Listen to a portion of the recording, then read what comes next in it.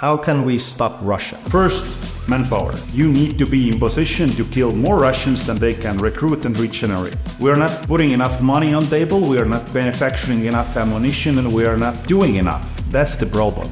It's doable, affordable, it's within the reach. Do you feel like NATO allies would be willing to come defend if Estonia or Finland, for example, invoked Article 5? Okay, that's a good question. They will do it again and again and again. I think our generational job to make this madness end. Welcome to Soup Talk. Kusti Salm knows exactly what Ukraine needs to drive the Russian invaders out of their country, which is why I wanted to meet and talk about this during the Munich Security Conference of 2024. We had a great discussion about Ukraine, NATO, Russia, and military aid. Hope you enjoy it. So, could you briefly introduce yourself, who you are, what do you do, what is your favorite soup? Yes, I can. Well, first of all, thank you, Becca, for inviting us here. And first of all, I need to congratulate for your own soup that you make from the ingredients of the little particles of the Russian propagandists. So I'm a really avid reader and really enjoy what you're doing.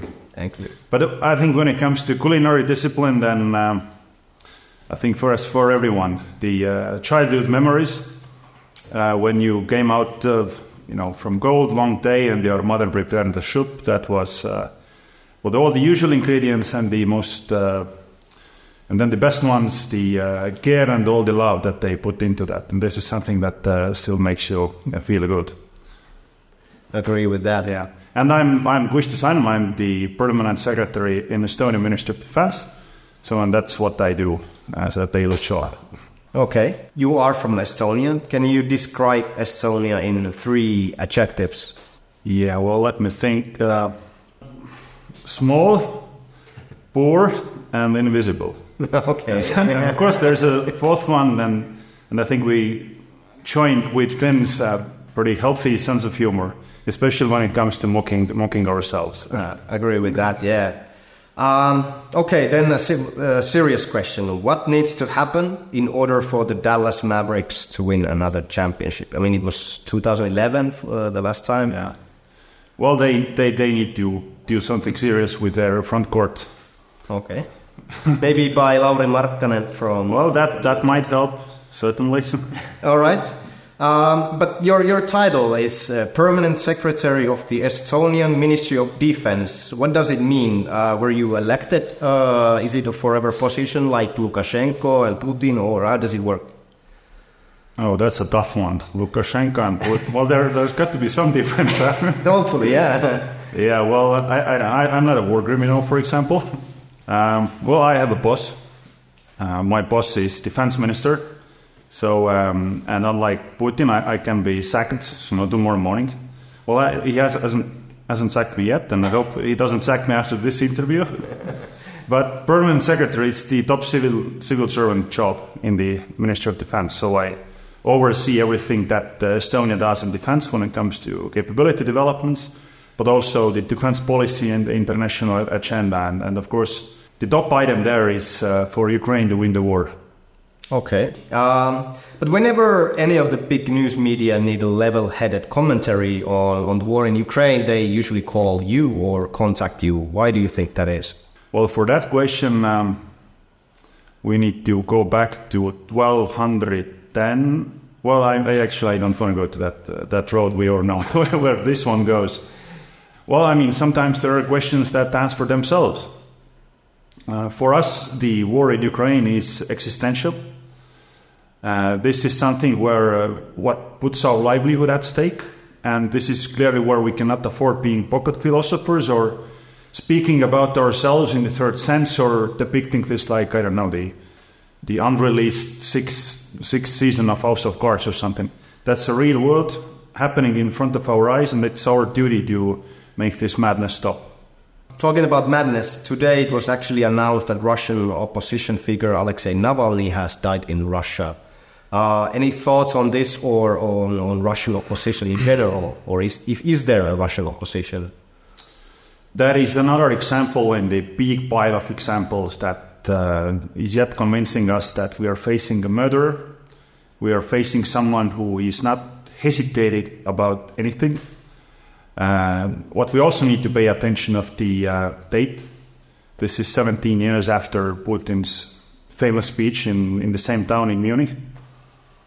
And he's not going to stop before he's going to be stopped. That's, I think, the message that we need to read out from that. Do you think that the announcement of his death during the Munich Security Conference, is it a coincidence or is it like pre-planned? I don't know. I mean, we don't really pay too much attention of that, but if things happen in the same place, same time, and, well, in broad sense, serving the same purpose, then we don't really look any further, I guess. Okay, simple question. How can we stop Russia? Well, it's fairly simple. I mean, at least in terms of articulating this. Russia needs to be kicked out of Ukraine. Ukraine needs to win the war. And they not only territorially need to win the war, but Russia needs to walk away with understanding that in 2024, in the 21st century, you don't go occupy other countries. You don't suppress the self-expression right, self-fulfillment right of other nations, other people. You don't murder, you don't kill, you don't rape. You don't block the aspirations of other nations. You don't dictate the world according to the spheres of influences. You don't bully other nations. And that's fairly simple. And it's not only the sticking to the rules or the international law, it's also sticking to the common sense. Because if we allow this to happen this time, they will do it again and again and again, and it will be open door policy for all the present and future murderers, autocrats, dictators in the world. So it's, I think, our generational job to make this madness end. We are seeing Russian missile production ramping up quickly. Can you speak more about this and what and how Ukraine needs to respond to this? Yeah, gladly. See, this is I brought this in purpose. A few weeks ago, we published a strategy that sets the pathway for Ukraine to win the war. Well, what's ongoing there is attrition warfare. And attrition warfare is not something that was invented in Ukraine. It's something that has gone hand in hand in military warfare history for years, or for centuries. So, and it basically gets down to three avenues where you need to be better than the Russians. First, manpower. And the calculation there is extremely simple. You need to be in position to kill more Russians than they can recruit and regenerate. Well, the good thing is that the Ukrainians, since the early February, have been doing that. And the number, and this is what we present here, you can look into the exact maths of that. So every 6 months, they need to kill more than 40,000. So preferably 50, 60,000 in 6 months, because with that we implant into the Russians' heads that every day, every week, every month, every year you have less manpower than you had before. And mathematically this trend will end up in zero. And if you get this idea in your head, then, well, guess what? You might have an idea that why don't we maybe stop this? The second one is resources. What's ongoing in Ukraine is fire superiority war. And in order to win fire superiority war, you need what? Ammunition. Exactly. You need fire superiority and ammunition. That's fairly simple. So again, we have made calculations, and the rate of ammunition that Ukraine needs is around 200,000 shells a month. And we are in the road to get there. Of course, to Ukraine appetite, to our appetite, I think to the appetite of most of your viewers is too late and it's too little, but we are moving towards that direction. In 2021, the manufacturing ability of European allies was around 300,000 shells a year. And roughly the same was in the US. So Europe and US are basically going lockstep on that issue. By the end of this quarter, so it means in the matter of 1 or 2 months, we in Europe get to the manufacturing rate of 1 million rounds a year. By the end of this year, we get to the rate of around 1.3, 1.4, which means that compared to 21, it's already been fourfolded. And if all the contracts will be in place and all the plans materialized, and by 25, European contribution will be around 2 million. And the US is going, well, basically on the same pace. So by 25, we will have this advantage. So Ukrainians can demolish more Russian troops, more Russian artillery, more Russian command posts, more logistics roads and all that. So they will get to the advantage that, again, Russians start to understand that every single month they will have less equipment, less weapons, less whatever ability to maneuver, less ability to impose their will. And of course, if this idea gets to their head, then maybe they will give up at some point. And third one is, well, the simplest one, is the willingness. Willingness of Ukrainians and also willingness of the West. And we have been very liberal in handing out all promises that as long as it takes and all that. Well, we need to be more precise. It also needs to be as much as it takes and whatever it takes. Again, if you are more interested, then reach out to this brochure. There are exact mathematics here.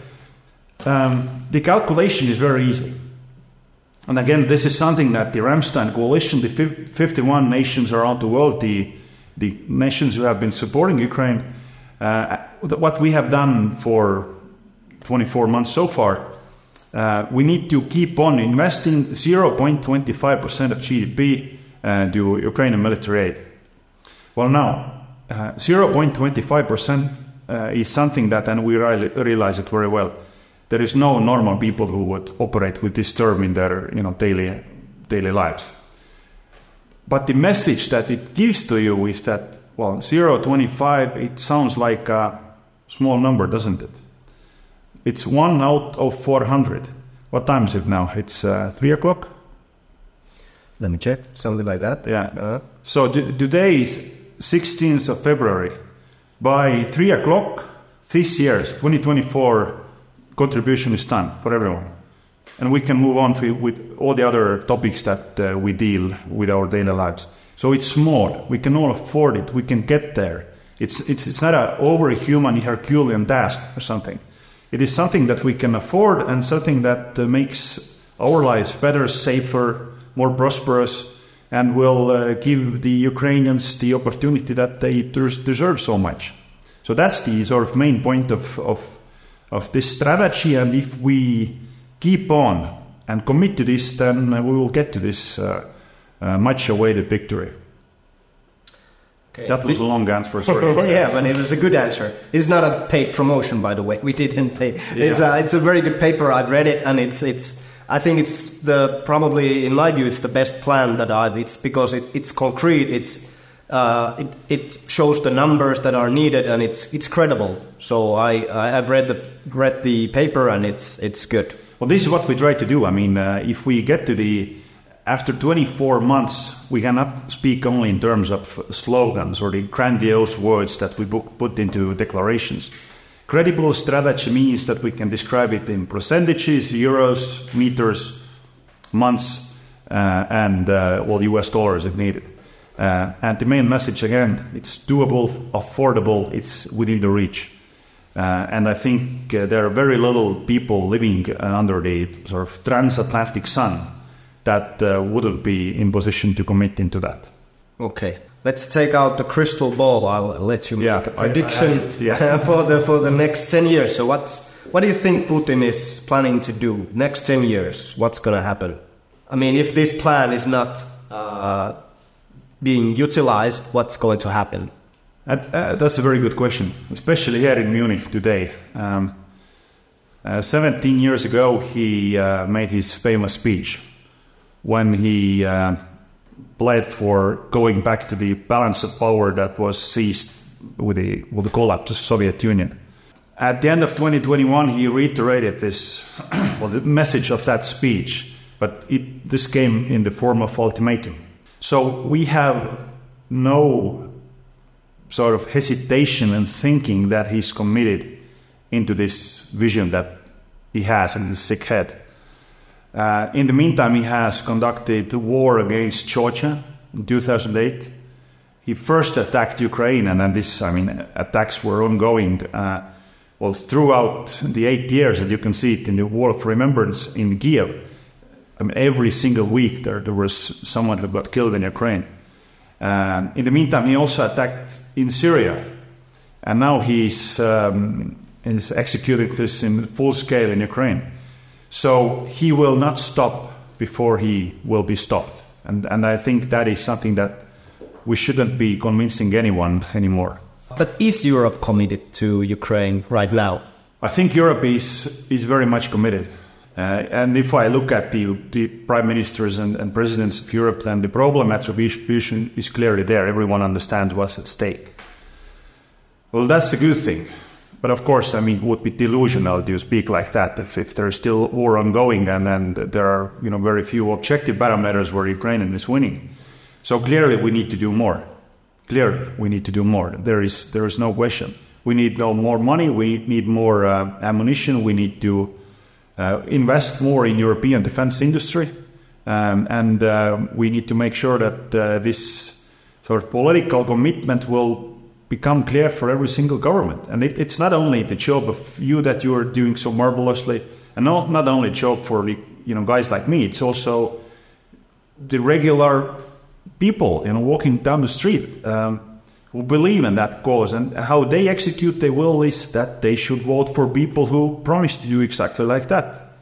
How can we in Europe ensure that our support to Ukraine is sustainable, long-term, and has an actual lasting impact? Well, it's fairly easy to say, at least. We need to invest more money into defense. We need to ramp up our defense industry, and we also need to make sure that our own defenses are on a very credible level. And actually, if we look into the figures again, I mean, it's not imaginaries or just throwing out promises. In the last 4 years, Europe has actually done it twice. You know what the answer of European Union for COVID was? In the how many euros did the European Union put up? No idea. It was 740 billion. This is with that number that is 1,000 times larger than a million. You know what the combined European answer was? The energy crisis, or so-called spiked energy prices, was when the war was already ongoing at the end of 2022. How much did the European governments put forward as subsidies? Maybe something same amount, or? Yeah, around 800 billion. So now if we look at the figures on just pure military aid, the European nations have also individually done, and there has been some other aids, but this just the pure military aid of European Union has been 5 billion. So compared to 750 billion, 150 times different. Compared to 800 billion, 160 times different. Okay, we can argue COVID was also a very big problem. A lot of people died and all that. But the strategic magnitude is not 150 times. It's in the same category. But my point is that Europe is facilitated, fit, prepared to do the same thing. The money is there, and we should take the responsibility and end this madness and make sure that not only Ukraine but also Europe will end up as a beacon of light and beacon of hope for all the nations who want to belong to Europe and self-fulfill themselves in Europe. And I think there is probably no better nation to speak about this than Estonia.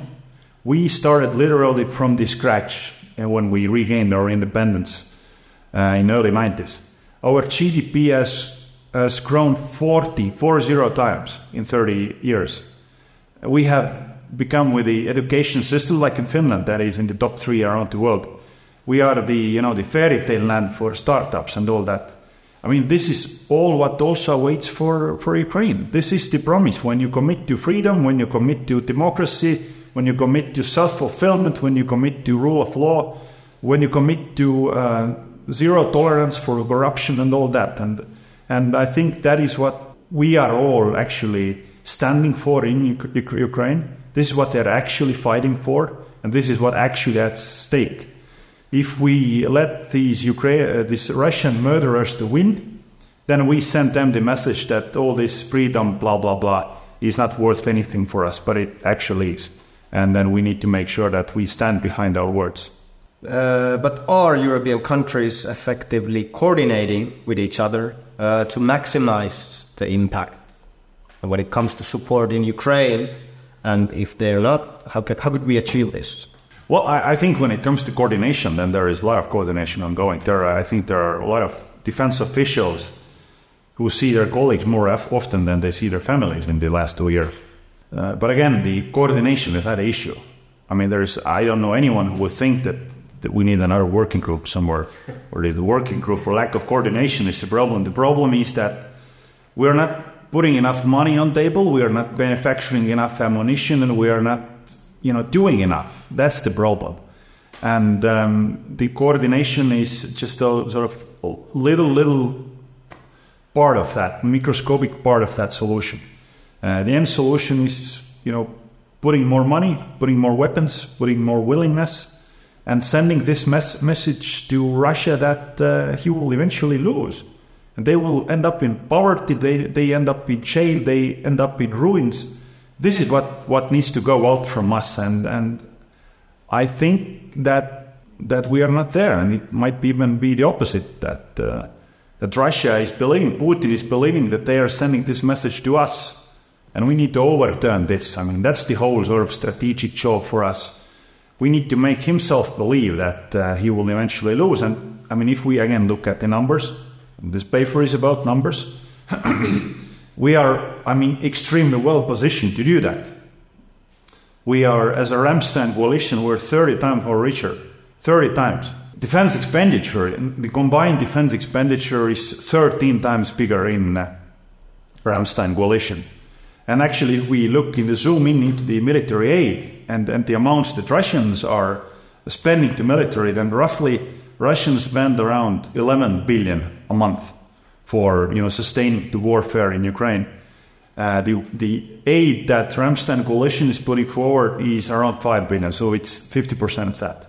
So clearly, how come we cannot beat Russians? It's impossible. And then all the parameters like access to talent, access to capital, access to technologies, all that, we are off the chart compared to them. So we should be equipped for doing that. Question, how do we actually get there? But given the internal frictions inside the EU, I'm not going to name any countries, but for example, when it comes to buying ammunition outside of EU, there are some countries that are basically objecting this.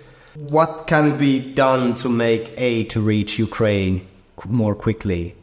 Is there too much bureaucracy and too much objection inside the EU for this, in your view? Well, it has been a long road this last 24 months. And since the very beginning, we have chosen this strategy to not to put our allies to the spot or not to sort of criticize them, especially in the back view mirror. Our job is to lead by example, encourage, show the positive case, put numbers behind the promise that it actually can be done. And I think that is the job. If this job would be easy, then it would have been done already. Then you would have no one to watch your channel because it would all be solved. Wouldn't need to have this Munich conference here or nothing. Well, clearly it's not as easy. What matters is how we will be better a year from now than how we were a year ago. And this was the attitude why our Prime Minister started this 1 million round initiative around the same time last year, because we saw that the stocks will be empty by that time. Okay, we might argue here that the promise has not, fully delivered and all that, but half is there, and the other half will be there by the end of the year. And the alternative would have been that there would have been nothing. So now our job is to get to the position that by the 24, Ukrainians would have the fire superiority. For that, they need 200,000, and we are on track of getting there. Of course, we need more commitment. Of course, we need each and every president and prime minister to go to their government saying that, hey, this is the moment where we also need to make some decisions at the expense of some domestic requirements. And this is where the true leadership is being revealed. The true leaders never appear when you only need to step on a pedestal and give a sort of congratulatory speech. The true leadership is only revealed when you're alone in your room and it's dark, everyone is against you. And this is where you need to start tough decisions. And this is, I think, we are getting to that moment. But as in every sphere of livelihood, before things start to get better, they really need to get very dark. And I think we are approaching that time of this war. So let's try some optimism. Looking ahead, after Ukraine has won the war, how do you see Ukraine's role in the EU in the future?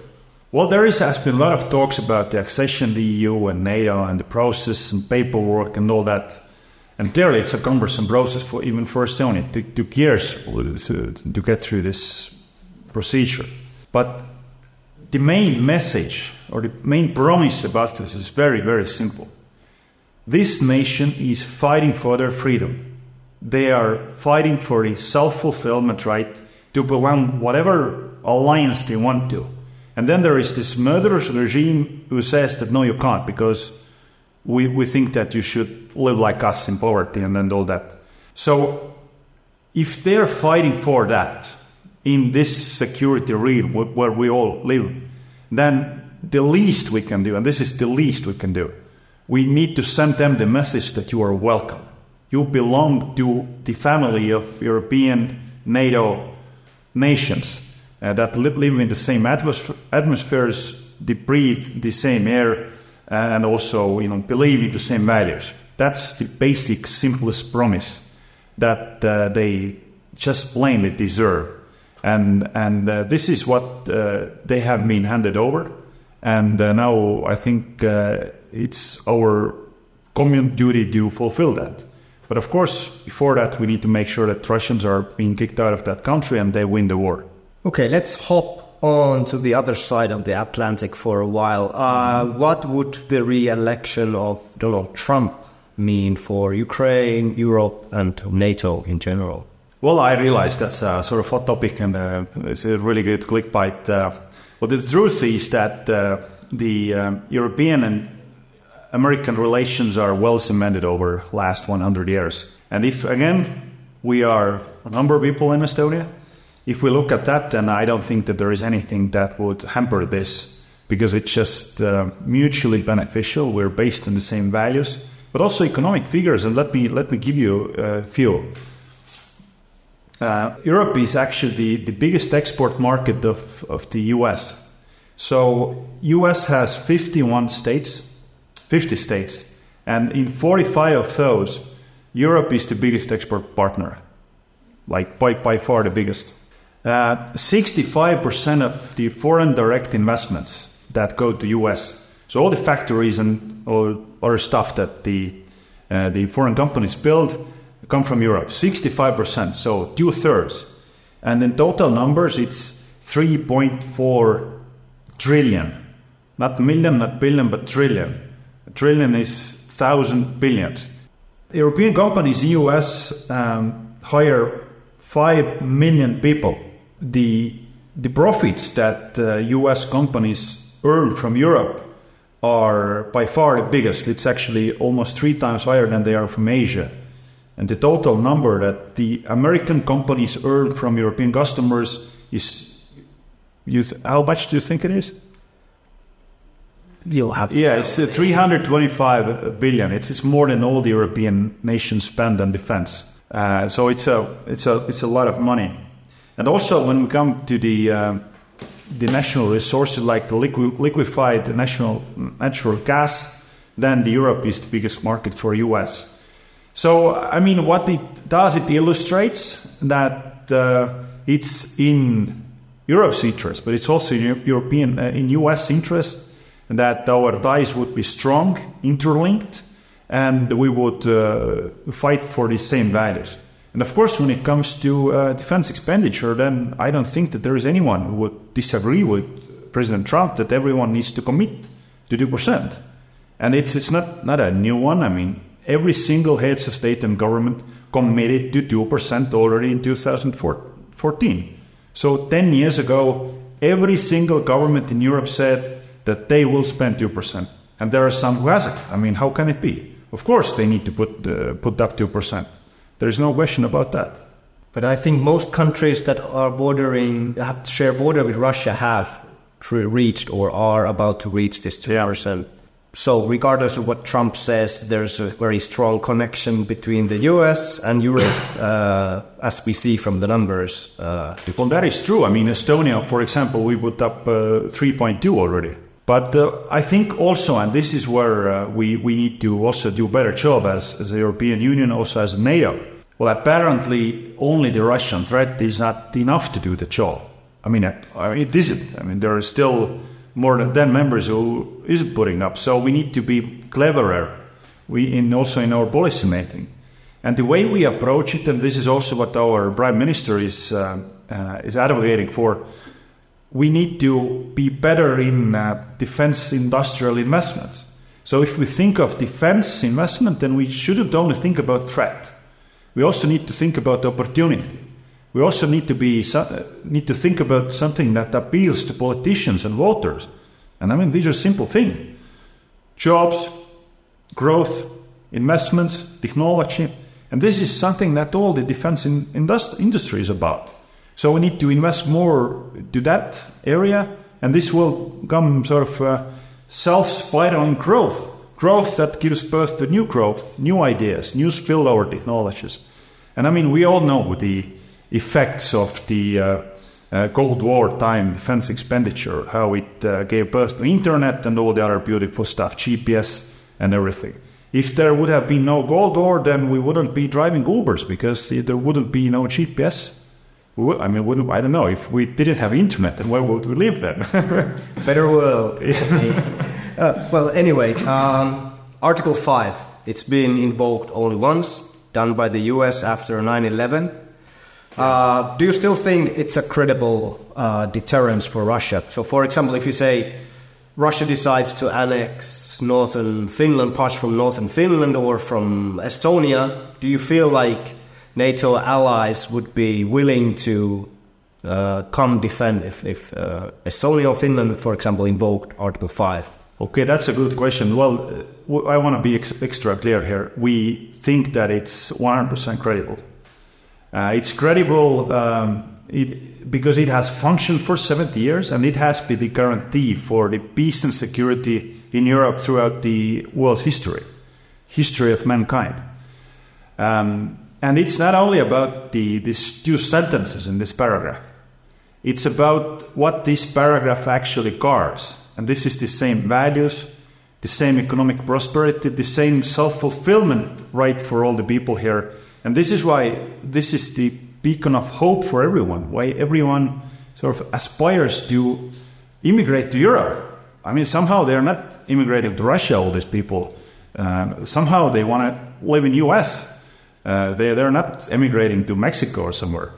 So this is the promise this is guarding. And this is the promise that is not only standing in Europe, but it's always standing in the other areas that are depending on the US security promises. And of course, it's credible. But at the same time, we also need to be clear that it's not these two sentences that are Russia or it's a piece of paper. It's the military credibility. And now on this Finnish and Estonian question, there has been a lot of years thrown out and a lot of numbers, 3 years, 5 years, well, whatever. Well, it's not a binary question, it's war comes, war won't come. It's the risk perception or risk sort of calculation question. Well, we spoke about COVID before. Well, I think people still remember there was this issue with some people don't want to vaccinate themselves. Well, the risk scenario against that was 1 out of 4 million. So the risk of dying from the vaccination inject was 1 from 4 million. Well, we all know some people who don't want to fly airplanes because they are afraid of planes crashing. Well, 1 out of 10 million planes will crash. So this is the risk calculation that hundreds of millions of people are afraid of. So if we speak now about the potential threat scenarios, coming out of Russia when they should win the war, then we are not in the categories of 1 of millions. We are in the categories of rolling a dice or flipping a coin, basically. And this is something that is extremely uncomfortable. And this is something that we we need to seriously tackle with. And this is what we are doing. Estonia is doing that, the Baltic states are doing, Poland is doing that, Finland is doing that. The whole purpose of that is not going to war. The only purpose of that is to avert the war. To send the message to Russia that whatever you think in your sick head, whatever you think that you will gain, your losses will be infinitely higher. And you will materialize these losses not in 1 month, 24 months, but you will materialize instantly. From the first second, from the first centimeter, you will lose. And we have trained soldiers, units, weapons, stocks, and most importantly, the willingness and resolve of the people to fulfill that promise. And if we get this message across, then they won't come. I mean, at the end of the day, there are still rational people. Going back to the 1 in 10 million, so it was actually a very low chance that Prigozhin's plane would go down, so 1 in 10 million. But going back to the front lines, there's still plenty of armored vehicles rusting in warehouses around Europe and the US. What is the significance of these vehicles for Ukraine in this war? Okay, that's another very good question. What the significance is, I think, in the word rusting in European warehouses. The message it sends is that Europe is not prepared. Europe wasn't prepared. And we need to do fast, we need to move faster. Well, I work in defense, and you have been covering this for years. You know what it means. If you're from Finland, if you got a rusting tanks or armored personnel carriers in the warehouses, well, then they don't work. If you don't have stocks for ammunition, well, you know what it means. But for like everyday viewers, maybe they don't grasp the seriousness of that. If we speak about the lack of ammunition or the low defense readiness and all that, then the actual normal people talk, it means that you are not able to defend your country. Well, that's what it means. And of course, when you articulate like that, then this is something that makes you feel extremely uncomfortable, especially if you are in the position of prime minister or defense minister or something. So you need to do something about that. And I think we are now getting to this position when this problem attribution is there. The threat is being revealed once again. And this message is getting back. I mean, it's ridiculous. It's almost criminal that you have rusting defense vehicles in your warehouses that first you're not in position to send to Ukraine, but secondly, you cannot even use them for the sole purpose that you bought them. So it's irresponsible, and this needs to be fixed, and this needs to be fixed in a very, very fast order. But there's argumentation against like armored vehicles because drone warfare. You can use a $500 drone to destroy $3 million tank or so. I mean, how has this drone warfare changed the way modern war is waged? Again, I think the truth will be eventually revealed in the history books. But I think the change is already there. The change is there in terms of technological new realms. Like we are able to provide precision, range, and lethality of some weapons much faster and better and with a much lower cost footprint than we were able to do before. What this has created sort of new industries. This has brought some civilian technologies to defense that were never used there. And of course, if the scale goes up, and this is something that has happened with drones, in 2022, maybe we spoke about tens of thousands of drones. In last year, 23, we spoke about hundreds of thousands a month already. And then this year, we are speaking about 300,000 a month already. And what that means, it means that the economies of scale are coming in. And when the economies of scale are starting to materialize, then the prices go down. They manufacture more components. If you manufacture more, the prices will go down. And this is all what's happening. Then there is, of course, more money, more attention to invest all these new guidance systems and new terminal sort of targeting elements. that make it all cheaper, and definitely this will be something that will tailor the future warfare. And this is where also Estonia, where we want to make decisive steps to make sure that we will grasp and take advantage of this sort of technological breakthrough. But at the same time, I also think that we need to curb some enthusiasm here. Well, the reason in the first place why all these FPV drones and all were taken into inventories was because Ukrainians were running out of ammunition, and they wanted to compensate the mortar and artillery ammunition with FPVs. And the message that this sentence carries is that artillery is still important. And why it's important? Because with artillery you can carry 30 kilos of explosive to up to 40 kilometers with a pretty good accuracy. And when you put the same requirement to a drone, then you are not doing this with $500 anymore. This goes to tens of thousands, and this will be, and this is where artillery is still cheaper. So artillery is still something that we need to stick to when we want Ukraine to win the war. Okay, still on the topic of drones, Ukraine has recently started launching attacks against targets deep in Russia, like oil refineries. Do you think that this does it have a real effect? I believe it does. I believe the Ukrainians are very clever, courageous in doing that. Well, Russia does it all the time. It does it for Ukraine with all the exports and wheat and all that, but he does it with destroying their economy every single day. At the point of that, to implant the idea that we will destroy and demolish you every day, that you will give up eventually. And this has been the fight that Ukraine has been fighting with one hand tied behind their back. They need to start to do the same thing. And why? Not because Russians are doing it, because we Ukrainians, and also we as a West, we need to send them the message that you will end up in ruins. You will end up in poverty. You will end up with nothing if you continue that effort. And this is the whole idea of sanctions and all that.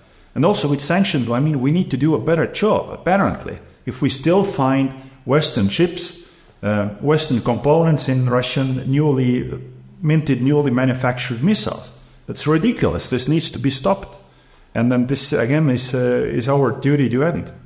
Can Ukraine recapture the 1991 borders, Crimea included, in the next 10 years?